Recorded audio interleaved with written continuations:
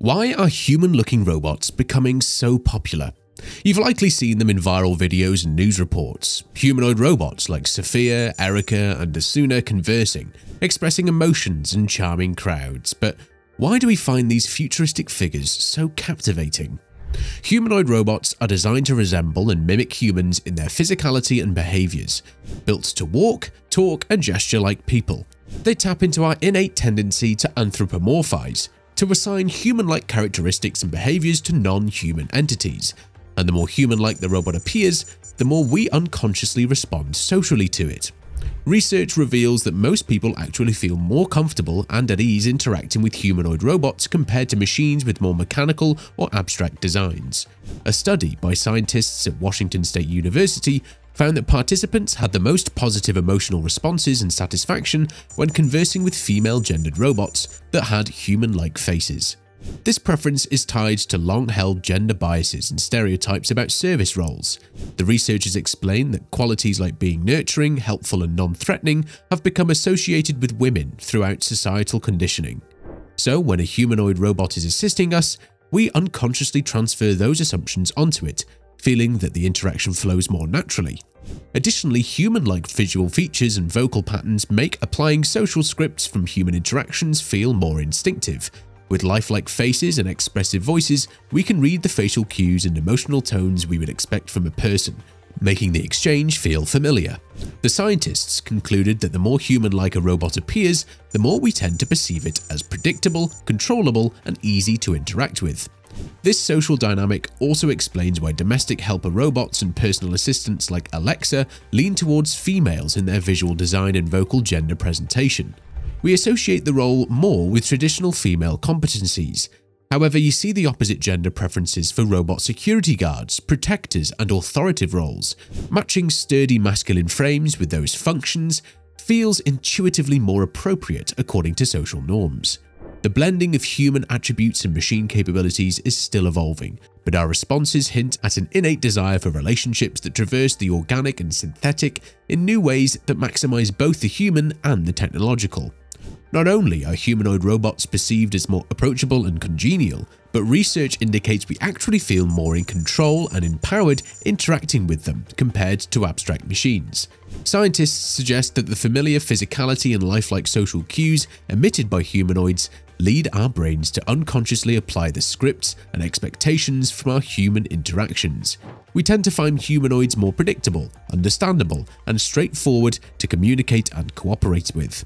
And if you want to learn more about the best humanoid marvel, then do watch the video we specifically made on a mecha robot. Coming back, for example, imagine you entered an unfamiliar setting and were faced with either a bland metal box rolling towards you or a smiling human-like robot that waved and greeted you. Without considering it consciously, you would likely feel more at ease with the one over the other. The human brain is wired to rapidly interpret facial expressions, gestures, eye contact, and make social judgments. So when those signals are present, we relax into habitual behaviors, even if on an intellectual level we know the entity doesn't experience real emotions. This effect translates into multiple advantages that especially come into play when replacing roles previously held by humans. For doctors, receptionists, personal assistants, and therapists transitioning to robotic solutions, test subjects consistently rate humanoid versions higher in trustworthiness, likability, and competence over their more mechanical-looking counterparts. In fact, a fascinating and growing application area for human-like robots is providing mental health support and treatment, both supplementing human providers and serving needs that otherwise go unaddressed. Surveys indicate people are remarkably open to confiding in robot counselors and therapists over professionals. 68% said that they would prefer telling a robot over their manager about work-related stress and anxiety. Why such willingness to be so vulnerable with inhuman devices? Experts suggest that for issues carrying a stigma, fear of judgment from others lead us to value complete confidentiality and impartial reactions. Voice interaction removes appearance bias, while avoiding eye contact may prompt more unfiltered honesty. And there is some evidence supporting that theory from past research. Additionally, humanoid robots present a less complex social cues for certain groups to manage. For individuals on the autism spectrum who can find human interaction overwhelming at times, Robots with simplified and predictable expressiveness provide a bridge to practicing engagement. Studies of autistic children interacting with human-like robots demonstrate the increased focus, interest, and spontaneous copying of the robot's gestures and behaviors where they previously struggled. This effect delights families whose kids shut themselves away for hour-long therapy sessions with the robots but resist traditional treatment. Findings like these inspire scientists to dream of a future augmented by artificial helpers tailored to each condition, which can make gaining skills rewarding. Of course, most remain cautious about overestimating robot capabilities or attaching unrealistic emotions to them. The charm and wizardry of cyberhumans like Sophia, who joke about destroying humankind, make for great media hype, but they remain driven by code rather than consciousness and have no inner life independent of their programming. We relate to humanoids that often say more about human nature and our intrinsic need for community than technological achievement.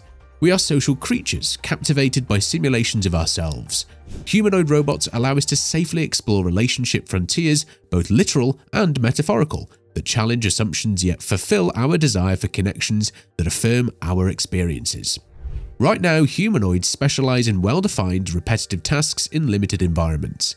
But the rapid evolution of emotional intelligence, empathy algorithms, and intuitive motion prediction means soon they will permeate our public and private spheres. As we welcome them into our new domains like healthcare and education, their familiar faces promise to smooth transitions, difficult for both wary humans and glitch-prone early models. Perhaps soon, on morning commutes, it will feel perfectly normal to chat about our dreams with a seated human-like robot friend, allowing technology to expand what humanity means rather than decrease it. However, in our eagerness to welcome human-like helpers, experts warn we must temper anthropomorphizing.